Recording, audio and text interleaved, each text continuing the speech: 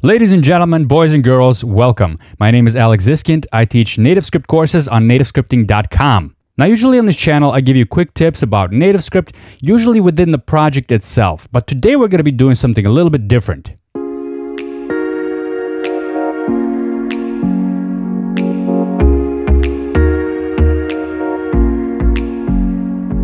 As you know, most mobile apps don't live in isolation. There's usually some kind of backend involved that your apps can talk to. Whether you've got your backend in .NET, or Python, or PHP, or Node, it doesn't matter. There is a backend that handles your server-side logic and data calls. Having a simulated backend when you're developing your NativeScript application is useful too. This way you get a more realistic experience of developing your app. Today I will show you how to quickly set up a Node and Express server and have our Hello World NativeScript with Angular app fetch data from this server that we're going to set up. So crack open that editor and let's get started. Let's go out to the command line and I'm going to use the NativeScript CLI to create a new app using the Hello World Angular template. My app name is Server Players and I'll give it the NG flag. The reason I'm using the Angular template is because it already comes with master details pages and some data already there. So it makes it easier. But you can do the same thing with the NativeScript Core or NativeScript View app if you want.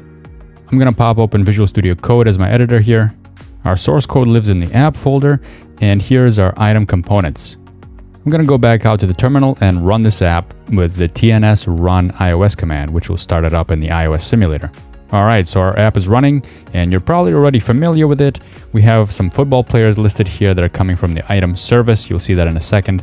And when you tap on each football player, you'll get to the details page. So all that data is actually hard-coded in our item service. Now this is very satisfying to see data in your app right away, but it's not quite realistic, is it? Usually we fetch data from some kind of API. So our items component actually calls this getItems function that just returns a plain array that's hard-coded. We're about to add a backend where you're going to get this data from a fetch call via HTTP. Go ahead and open up a new tab in your terminal and just create a new folder called Server Player Server. That's pretty bad naming, I know, but let's keep going. Let's go into this directory, and since this is going to be a Node project, I'm going to use npm to initialize it. The npm init command will just take me through a little bit of a wizard here and ask me some questions. I'm going to mostly accept all the defaults here. And when that's done, let's open this up in the editor. There's our package.json project file. So here I'm going to run Node and Express to serve out data from an API. I'm going to open up my terminal and we need a couple of packages here. So npm install express, and I'm going to save that as a dependency. And there it is. It's in my package.json file. Now that's really all you need if you're going to be just writing pure JavaScript code, but I'm a fan of TypeScript myself, so I'm going to install a couple more packages to help me out with that. First, I'm going to install TypeScript itself, which is a development dependency, so it's going to have the --save dev flag. And when it installs, you'll see it under the new dev dependencies section in my package.json file. I also want to get a couple of libraries here that have type declarations for TypeScript. I want to get the types package for Node, and I want to get the types package for Express. Those are both dev dependencies also. And there they are. Now, as I'm developing the server, I want to be able to just issue one command that'll compile my TypeScript and start the server. So I'm going to create this script called start. It's going to start with a tsc command, which will build our TypeScript code. And then it's going to run Node with the server.js file, which I'm about to create. I'm not really going to create the JS file. I'm going to create the server.ts file, and then the JS file will get generated. And finally, I'm going to help myself out here when I do TypeScript compilations. I'm going to create a tsconfig file so that I don't need to pass command line parameters to tsc every time. Now, I also have TypeScript installed globally, so I can just go to the command line and I'm going to run tsc-init, which will initialize the tsconfig.json file for me. All right, so in server.ts, I'm going to import star as express from the express package. This will give us the express function that we can call to kick off our app. Now I can say app listen, and I'm going to give a port to listen on. I'll use 3000 here. So when I start this server up, it's going to listen on port 3000, but it doesn't quite yet have any routes that it's listening on. I'm going to create one route with the get command. This will be the home route, so just slash. So this will respond to http://localhost port 3000/. The get function also takes a second parameter that's going to define a callback, And the callback is going to take in a request and a response object. So we're going to do the simplest thing and just send the response with the string hello world with our own special spelling of hello. Sure, why not? There is no server.js file yet. In order to generate it, I need to run the tsc command, which is the TypeScript compiler. So let's do that. And now, in order to run it, we can just say node and then pass in server.js to it. I like to test my APIs with a little program called Postman. We'll see that in a minute. But this one is simple. I can just go to the browser and type in the URL. And there's our hello world message coming from the server. We can also use a little handy program called Postman. Like I said, let's crack that open. And you can type in the URL up here. Make sure get is selected as the method. And then you can click send. Oh, and of course, don't forget the port 3000. And then we get our message. All right, congrats. That's the basic setup right there. Next, let's return some football players on a different route. By the way, your request and responses have types, so I can specify that right there. And then we need to import these from Express. All right, let's stick with our goal here, shall we? I'm going to go back to item service in our app, and I'm going to take this hard-coded array out of here, and I'm going to paste it into our server code at the top here. I'm just going to make this a constant and convert this to an array literal. And let's roll down here a little bit and create a new route to fetch these players. This is also going to be a get method. It's going to be players route, which is also going to take in a request and a response. But this time we're going to use the JSON function of the response so I can send that array of players back as a JSON object. Also down here I'm going to add a little console log message so we're not sitting and wondering if our server started or not. So our server is currently running. I'm going to press Ctrl+C to terminate that process. To start it again, we're going to use that handy little script that we've created in the beginning of this video. That's the one that does the TypeScript compilation and starts the server in one command. Let's try that out. npm run start. And there's a little message that says server started. Now let's go back to Postman and test out our new route. Here I'm going to add on players to our path. And there they are. Okay, what about the details page? Well, for the details page, we need to get just one player by ID. So I'm going to create a new route for the details page, and it's going to have an ID parameter. Let's get a callback in there with the request and the response, and the ID is going to be on a parameters collection of the request. And also, since our players have IDs that are integers or numbers, you have to make sure you convert this string, which is the parameter ID, to a number. Otherwise, we're not going to be able to find the player if we're looking for the string ID. And now we're just going to look through the items array and find the matching players whose ID matches the parameter and take the first element. We'll set that to the found item variable and use the JSON function to return the found item. Now, since we're not using the watch flag on the tsc command, it's not going to automatically restart. So I'm going to press Ctrl+C and restart our server. Let's go to Postman. Let's tack on the ID of 5. And we get that player back. Let's try ID 20. And we get a different player back. So our API is complete and it's working. Now I want to simulate some kind of network delay, which definitely might happen to you in the real world. So here for our details route, I'm just going to wrap our return statement with a set timeout function. And let's say our network is really bad and it's going to take 3 seconds to look up our player. Let's kick off our server one more time and let's check this out in Postman. I'm going to tap on send.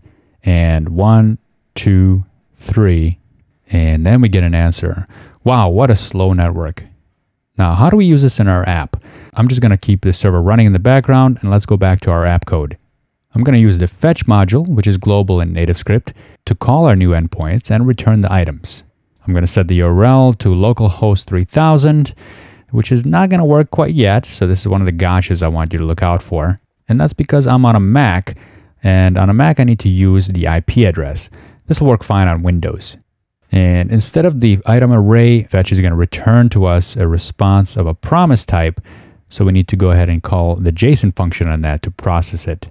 Now, let's get my local IP address from my Mac. On the terminal, I'm going to issue the command ifconfig and scroll up just a little bit to get your IP address. There it is. I gotcha. So I'm going to use that IP address right here instead of localhost. Same port though. Now for get item, we're going to have a similar situation where we're going to return a promise, this time of just one item. So I'm going to copy what we had here in the get items function. By the way, this should be port 3000 players. Make sure you're using the players route to get the items. And this one is going to be port 3000/players/ID. So let's append that ID. All right, since we've changed the type that we're returning from these methods, our component is not going to like it. So we just need to fix up the call and call the then function in the component. So that takes care of the master page. Now we also need to do the same thing in the details component. All right, let's see if any of this actually works. I'm going to go over to the app simulator and it restarts and we have our items. Let's tap on a football player and you see that takes 3 seconds to get the item. Now, if you're using NativeScript Core, you're done. But if you're using Angular, you could probably take advantage of the new HTTP client, which has a different return type. It doesn't return a promise, it returns an observable. We're going to turn on HTTP client usage now. And we do that by going to the root app module. And let's uncomment this code right here, this module import, and add it to our imports array. This is the NativeScript HTTP client module, which is a wrapper around Angular's client.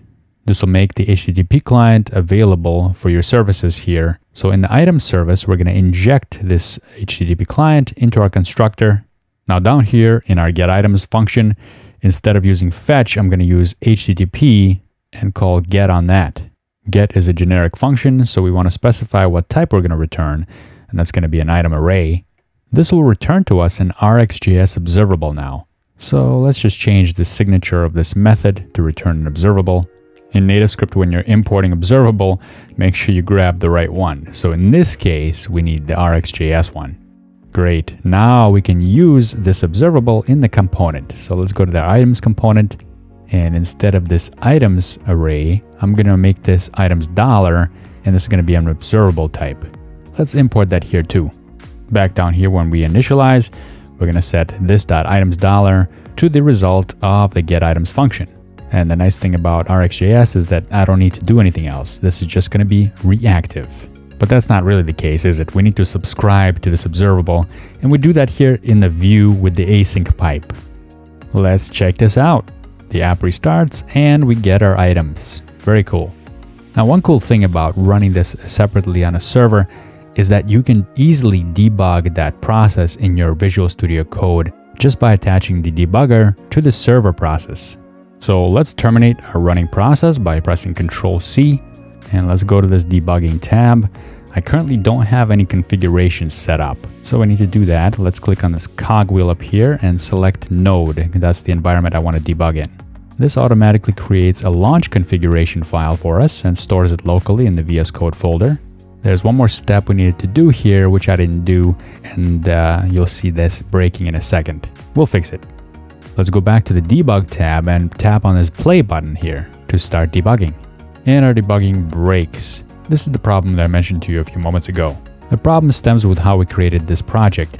In package.json, we've registered index.js as the starting point of our project, but it's actually server.js. So make sure you change that. And because we did that, then when we added the configuration, the launch configuration, and now it says index.js in there too. So we need to change that as well. Phew. Okay, problem's fixed. Let's launch this. All right, no complaints. We're in the code and we're running. Let's take a look at our server.js file, and we can put a breakpoint anywhere here. I'm going to stick a couple of breakpoints, one in each of our routes. Let's go back to the app, and I'm going to tap on one of the players, and we pause in the breakpoint. We can examine the ID that we got, which is 6. I can hit F10 to step through the code, and we found the player, which is Dennis Suarez here. Now I can put another breakpoint inside our timeout function, and then I'd have to wait 3 seconds, and then our breakpoint hits. And finally, when I continue, we get the data in our app. Let's take a look at that again with the simulator side by side. I'm going to go to a different player, and as you can see, there's no data yet. This is where you typically show some kind of spinner icon or whatever your loading strategy is in your UX. And then finally, we get our player. Well, that does it for me today. My name is Alex Ziskind, and if you've enjoyed this video, make sure to subscribe to this channel.